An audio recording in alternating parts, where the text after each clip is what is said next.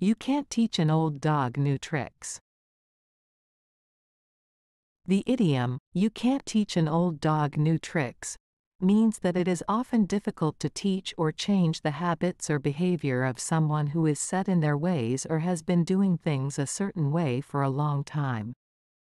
It suggests that older individuals or those who have established routines are less likely to be open to learning or adapting to new ideas or methods. Here are a few examples to illustrate the usage of this idiom. 1.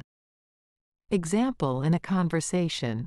Person A: I've been trying to get my grandfather to start using a smartphone, but he refuses to learn. Person B: Well, you know what they say, you can't teach an old dog new tricks. 2. Example in a workplace setting.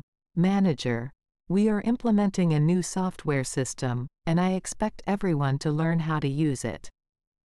Employee: I'm not sure if Mr. Johnson will be able to adapt. You can't teach an old dog new tricks, after all. 3. Example in a personal context. Friend A: I've been trying to convince my mom to try a new hobby, but she's not interested. Friend B: Sometimes, it's just hard to change someone's routine. You can't teach an old dog new tricks. In all of these examples, the idiom is used to convey the idea that it can be challenging to teach or introduce something new to someone who is set in their ways or resistant to change.